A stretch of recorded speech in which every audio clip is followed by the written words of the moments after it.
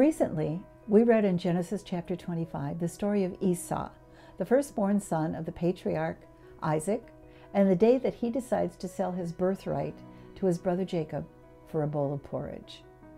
Countless books, articles, papers, discussions have happened throughout the ages, people trying to decide, what does this story really mean? What does it tell us about Esau? What does it tell us about the relationship between the brothers? Well, the rabbis say it's really pretty simple. They don't believe that Esau was really all that hungry.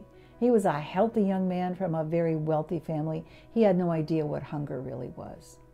He just wanted a bowl of porridge. And the flippant attitude that he took toward his birthright showed a callous disregard for the traditions of his people, for his own future, and certainly for the honor of his father. His choice was an affront to his father and to his whole community. And yet he chose to blame his brother, to hate his brother, to desire his brother's destruction. A few chapters later, we see that Esau now has a grandson, a man named Amalek, and it becomes very apparent that the grandfather was able to instill in the grandson that same irrational hatred for God's people and desire to destroy them. Amalek attacked the Israelites, attacked them from the rear, preying on the elderly and on the weak. Unfortunately, the Israelites were able to win the battle. But God was very clear, this was just one battle in a long war.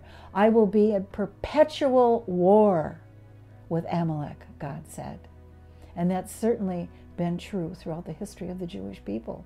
In the Bible, in the book of Esther, a blatant example in Haman, who is clearly identified as being of the lineage of Amalek.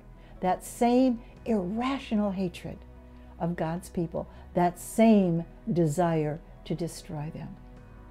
Over and over and over again throughout history, the Jewish people have encountered that hatred. The Holocaust, of course, being the most heinous and hideous example in recent history. And today, the state of Israel faces that same threat of annihilation on a constant basis from neighbors all around. Now, if we had a room full of rabbis and we asked them, who is the greatest enemy that Israel faces today? What do you think they would say?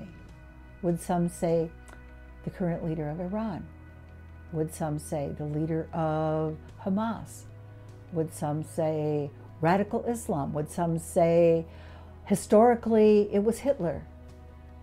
I think we would find that many of them would say the greatest enemy that Israel faces today is Amalek. The same enemy that they have faced since the days of Esau. The spirit of Amalek being the spirit of anti-Semitism. And anti-Semitism being not just the hatred of the Jewish people, but the hatred of the God of the Jewish people.